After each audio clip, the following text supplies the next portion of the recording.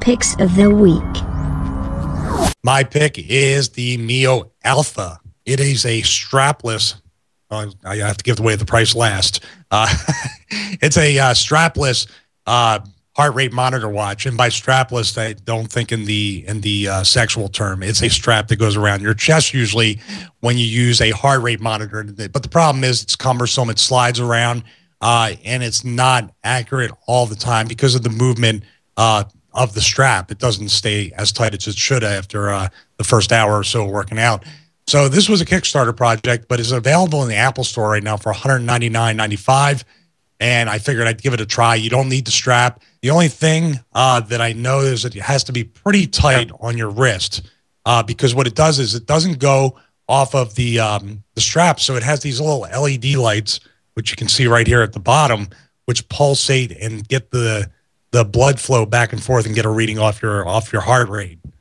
I mean, allegedly, we're going to see what happens with it. But, you know, for $200, it may be worth it. It doesn't do much else but your heart rate, but it does incorporate, like I said earlier in the show, it has Bluetooth Low Energy, so you can use it with Map My Ride. You can use it with Map My Run. You can use it with the Wahoo Fitness app, I think. Also, DigiFit.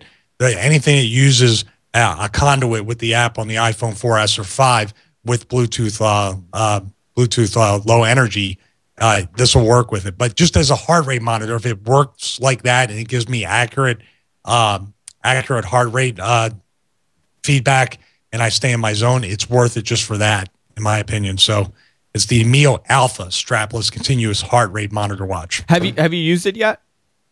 No, it's still in the box. It's still in the box. It's a tentative pick of the week. I've been eyeing it up, and there's people say there's always going to be people that complain about it, but for the most part, people say the heart rate. And MIO had answered me on Twitter, which is a huge bonus for me because I want the communication with the company in case, as always, if something goes wrong or if I have an issue with it. And I got 2 weeks to take it back to the Apple Store if it doesn't satisfy me, but I hope it does because I hate that chest strap. Have you ever used a heart rate monitor? I have. Jess uses it when she works out, and she absolutely hates it.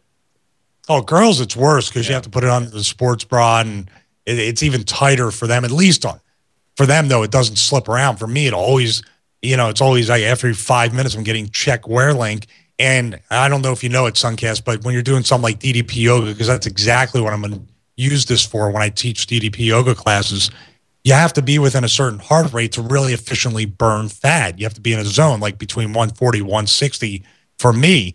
And that means, you know, you can do less work and burn more fat. So it's a very efficient way to find out how you're working out.